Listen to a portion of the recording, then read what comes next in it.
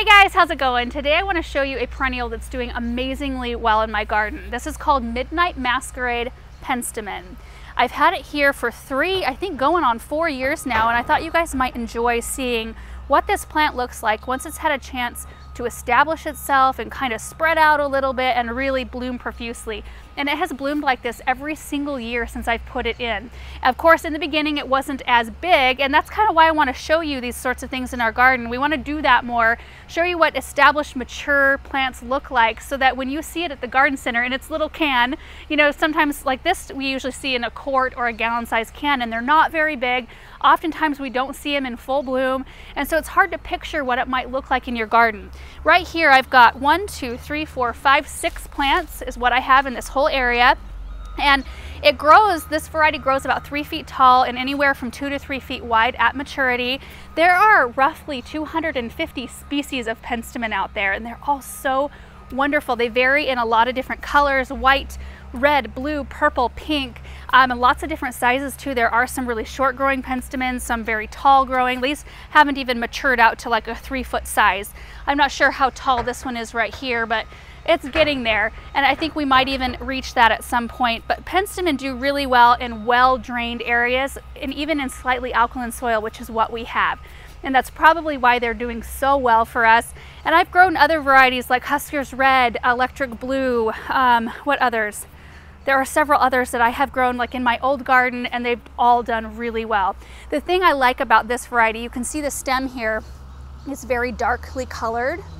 Beautiful color in that. The leaves are a little bit darker, so they've kind of a purplish red tinge in with the green. So they're very unique. Like you can see them up next to the boxwood and how much extra color. Like if you saw them alone, you would say, oh, those leaves are green. But you put them up next to like an emerald green leaf, and they really contrast each other beautifully. And they bloom for a very long time. So they usually start blooming late spring, early summer, and they'll bloom for a good 4 weeks or more. And then when they're done blooming, you can either cut the plant back by about half, and it may encourage them to bloom again, or you can do what I do and you just leave them alone. I never touch them again after I cut them back in the fall. That's the only time I touch this plant, other than fertilizing in the spring, so twice a year. But the seed heads they leave behind are so gorgeous. I love to use them in cut flower arrangements.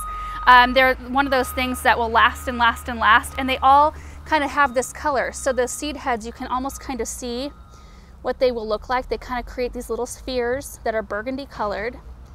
And the other interesting thing about Penstemon, the common name is beard tongue, which comes from the Greek words penta and stemon, which means 5 stamens. So they have 5 stamens inside each petal, 4 of which are fertile and 1 of which is not. The one that is not fertile sticks out further than the rest and has like little hairy spines on it that make it look like kind of a bearded tongue coming out of the throat of the flower. It's amazing how intricate each little tiny flower is on each stalk of this plant. And I have an affinity for spiky type blooms. They're very foxglove-esque.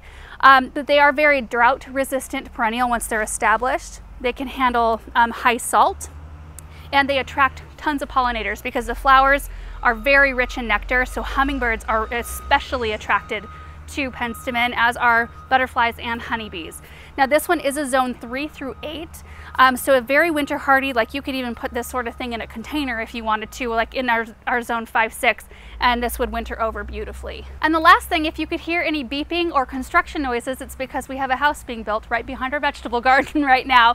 So we have a lot of construction noises going on, but I just wanted to show this to you. It's a beautiful day out here. These are looking gorgeous. They're just such an amazing, low maintenance, easy care perennial that I think fit in really well in a sunny position. I don't think I mentioned that in your garden. The sunnier it is, the more deeply colored their leaves will be, but it can handle part sun as well. This one gets shade in the morning, afternoon sun, and they do really well. So anyway, thought you guys might enjoy seeing what this looks like. I think they're awesome. Hope you guys are having a great day, and we'll see you in the next video. Bye.